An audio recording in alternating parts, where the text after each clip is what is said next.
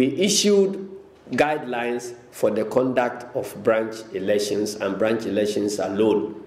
We intentionally separated the branch elections guidelines from all the other elections to ensure that everybody will put effort in the branch elections. I want to report that we did a review of the exercise this morning at our Functional Executive Committee. After listening to, taking all the reports from the National Executive Committee members who had been assigned to the various regions, we can report to you that the exercise was an outstanding success. We say so not oblivious of the fact that for any major exercise of this nature, there will be hiccups in one or two places. And we are very much aware of that. But we want to believe that the information about the hiccups has been unreasonably inflated. We have 275 constituencies. Out of the 275 constituencies, we have challenges in only about 20 constituencies. And out of the 20 constituencies, the challenges don't cover even all the branches in the constituencies.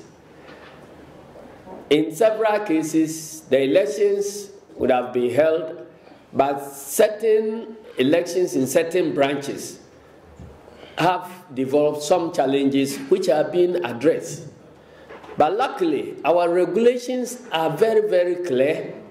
They have shown the way to address these challenges.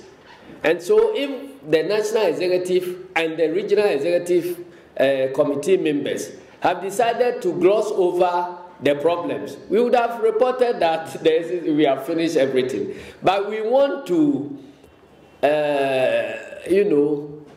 look out for where the problems exist.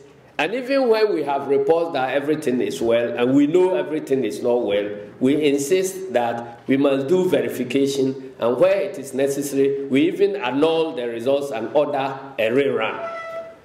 And so that is because of the meticulousness of the National Executive to ensure that all branches are properly elected. We are taking the trouble to investigate every petition that we have received.